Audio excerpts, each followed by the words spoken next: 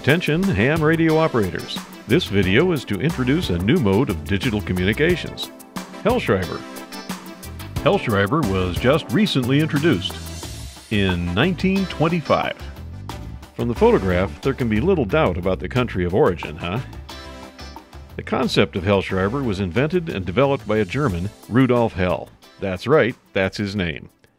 Born just after the beginning of the 20th century in Germany, Rudolf studied electrical engineering in Munich. As early as 1925, he demonstrated a basic form of mechanical television, but that was not to be his area of expertise. He invented the first Hellschreiber machine in 1925 and founded his own company and patented the device just 4 years later. During the Second World War, Rudolf reduced his machine to a portable version for the German Wehrmacht called Field Hellschreiber, or simply Feldhell. Among the many awards he received in his early years, two are the most telling: the Guttenberg Prize and the Siemens Ring. They are important because Guttenberg represents printing in general, and Siemens was involved in very early mechanical scanning. Both connections will become clear in a moment. But enough about the guy for now. What about the machine? Just what is Hellschreiber? Simply put, it is a two-part communications device. The first part translates keyboard input into a transmittable form of intelligence. The second part receives the signals and translates it into printable characters on a moving strip of paper, much like a ticker tape. Of course, everyone has one of these in their ham shack, right? About the name. There are two accepted stories. Personally, I prefer the first. Schreiber translates from German into writer, and Rudolf's name really is Hell, so it is Hell's writer. Hell also translates from German to bright, so it is possible that it really means bright writer. You need to remember what was happening at the conclusion of the war. Russian troops were advancing through Eastern Europe toward Berlin. Allied forces were advancing from the west. As the Allies moved through Germany, they captured scientists and their inventions. But the Russian mindset was different. They had suffered terribly at the hands of the Germans, and as they moved toward Berlin, they destroyed everything. Hell's factories were in the east. This picture is of a rare machine in a Russian museum. The left half is the Hellschreiber machine, the right half is the radio transceiver. They are now very rare indeed. Okay, history lesson over. Now, how does the damn thing work? The Hellschreiber machine contains a drive motor with a mechanical speed governor, a paper tape printer, and a keyboard, and various electronic controls. Within the machine is a long horizontal shaft with 40 to 45 separate wheels mounted on it. Each wheel has individual raised areas that define the character. As a key is pressed, the wheel rotates twice, and an appropriate switch is pulsed. As different keys are pressed, different patterns of pulses are generated, much like a player piano. Each character is defined by a 7x7 dot matrix. The columns are labeled A through G, the lines 1 through 7. So each column is subdivided into 7 parts. The character is scanned out by columns, A1, A2, up to A7, then B1, B2, up to B7, and so on. This graphic depicts the letter E. As the wheel turns, the switch is presented with the arc of the wheel depicting column A. Note that there are no raised areas there. Then as the wheel advances and the switch is exposed to the arc depicting column B, the first 1/7 is not raised, but the area from the second 7th to the 6th 7th is raised, and the switch is closed. Then during the last 7th, it opens again. As the wheel completes the revolution, contact closure occurs, creating the letter E. Now each time the switch closes, the transmitter emits a carrier. It is exactly like CW. Key down, carrier on. Key up, carrier off. Switch closed, carrier on. Switch open, carrier off. Now let's look at the wheel for the letter X. Same wheel, same rotation, same idea, but the raised areas to close the switch are in different columns and lines. The technique is the same, but an X emerges instead. Remember, the wheel rotates twice. The reason for this will be explained later. Okay, we understand how the encoding part of Hellschreiber works. Now how about the decoder? A paper tape is pulled through the printer by a capstan at a predefined speed set by the DC motor. The paper is pulled past an open space with an inked double spiral roller. If you look at the surface of the spiral, there will be 2 points along that surface that will appear to be moving along the spiral axis. As one point disappears at the top, the second will be centered, and a new point will be entering from the bottom. Now the received transmission carrier is detected and converted back to a single voltage, on when the carrier is detected and off when it is not. That voltage causes an electromagnet to pull the paper tape into contact with the inked roller only when a carrier is detected, only when a bump on the rotating wheel in the sending unit engages the carrier. As the encoding wheel is rotating twice, the double spiral inked roller is leaving 2 dots behind on the paper corresponding to the dot matrix definition of the letter being sent. Simple, right? Right? Like I said, what the Russians didn't destroy, the passage of time and the developments of newer methods have made Hellschreiber machines all but extinct. There are only a few left on the planet in working condition. What to do? What to do? When the computer muscled its way into the modern ham shack, a few interested software authors found a way to bring Hellschreiber back. Although a simulated transmission and reception, it uses everything that defines the old machines, but substituted mechanics with software algorithms. The Europeans were delighted. The American crowd was slow to get interested, since Hellschreiber was hardly even known until now. We call it Hell, or Feldhell now. Okay, let's take a look at a modern Hell transmission. Hell appears on the screen as an analog, and like all analog signals, they can be mixed. What you see here are 2 stations responding at the same time, but being visual, I can at least make out some of the call. Note his return is printed in 2 lines. Remember, I told you the encoding wheel rotates twice per character. Might seem weird right now, but it will be clearer in a moment. Now here is a different transmission. It is very subtle, but you can see a slight downward drift in his received character string. The cause? Well, unlike RS-232 with clear start bits that tell me when a character is expected, Hell is asynchronous, meaning the character will come when it comes and I get no particular warning. Also, I have to trust he is sending the bursts of carrier at exactly the same speed I'm printing them.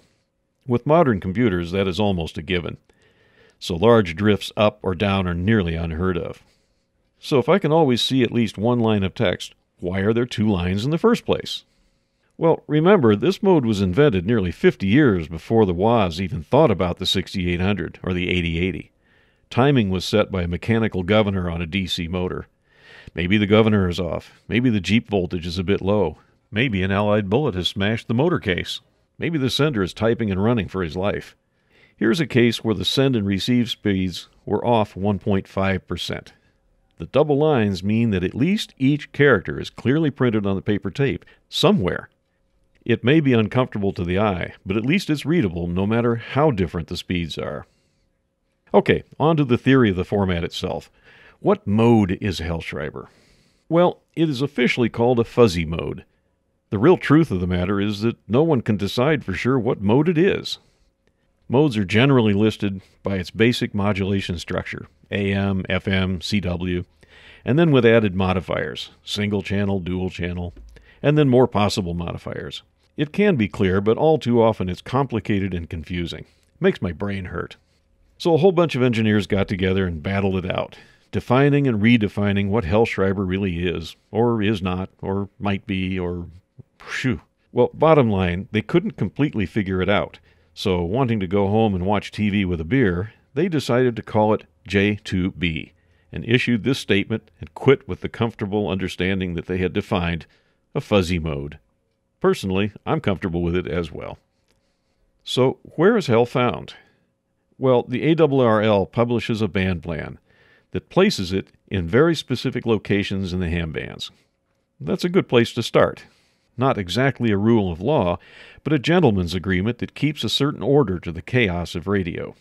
Consult the ARRL website for more detailed information about the band plan. I sometimes call Hellschreiber Helskin Robbins. There are so many different flavors of Hell to choose from. Modes can be like CW, carrier on or off. They can be FSK with a fixed SSB modulation frequency that shifts up or down. And the transmission speed can be cut in half to make the characters stretch out horizontally, or speeded up to make them thin and fast.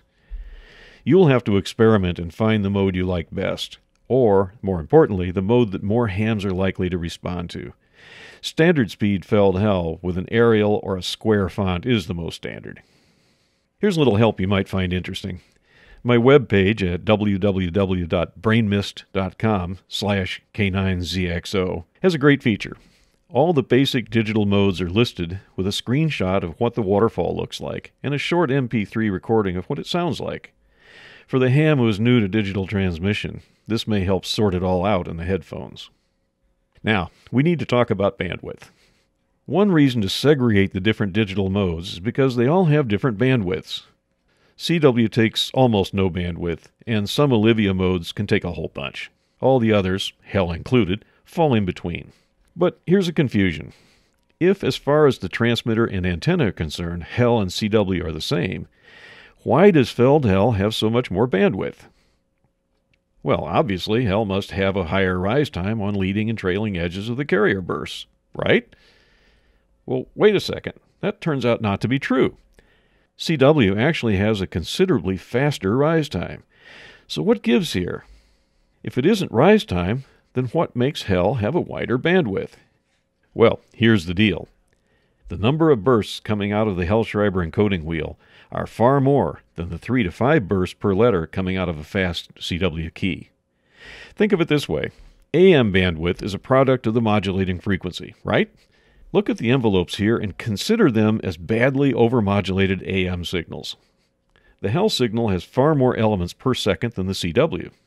If you think of that as audio, the more elements per second mean a higher modulating frequency, which means, ta-da, wider bandwidth. So why should I use such an antiquated and little-used mode anyway? Fair question. Well, it's historically significant, and we as hams bear some responsibility to preserve it in some way. There is a practical reason as well. Since it is short pulses of carrier, it has one of the lowest duty cycles of any digital mode out there. Easy on the finals for sure. It employs the human adaptive context decoder. That's you. It's like watching 1960s TV from a distant city. Even though it's 90% snow, you can still make out the cops and robbers. Hell is the same. Even a bad reception is often decodable, because it employs your eye and brain to make sense out of that snowy image on the screen. There is a certain status in using a one-of-a-kind mode, and probably being the only kid on the block who knows about it. Finally, it runs to the core of what being a ham means, doing whatever it takes to keep the hobby fresh and alive. I mentioned that the Americans were slow to catch on to Hell. Here's a little proof. I'm member FH919 of the Feld-Hell Club. Google them for much, much more information. I recently participated in an awards competition, a game of sorts. By adding up the grid square numbers of people I make Hell QSOs with, I have received the Bronze, Silver, Gold, and Platinum Gridlock Hell Awards. Platinum requires 25,000 total grid square numbers. While I am proud of that, it's important that you look at the other winners. By far, the vast majority of the participants are not American. Interesting, huh? So how do I make a Hell QSO? Well, the simple answer is to get on the air and call. But I have a trick that may help. I call it fishing for Hell. Most current software has a feature called RSID, Reed-Solomon Identification.